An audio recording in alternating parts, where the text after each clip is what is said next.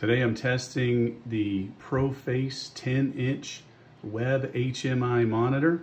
This is a panel mount monitor that is designed to display a WebHMI or HTML5 data stream from many different devices.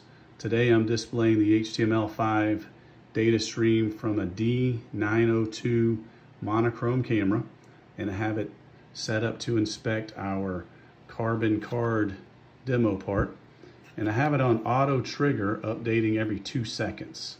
This panel is not super high speed, but you can see that it does work. It does display the HTML5 from a D902, but every time you see a red flash and we get a new image on the screen, it's maybe a 1 second delay before that image shows up on the Proface panel. So it's a nice panel, very easy to use, connects to our Insight cameras, but you do need to be careful when you have anticipated update speeds. And this is on a single camera connection.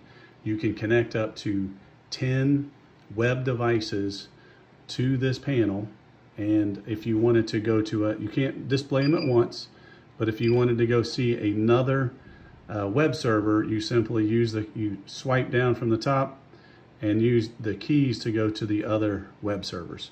So if you have more than one web server connected at a time, I would expect that the Proface panel would run even slower.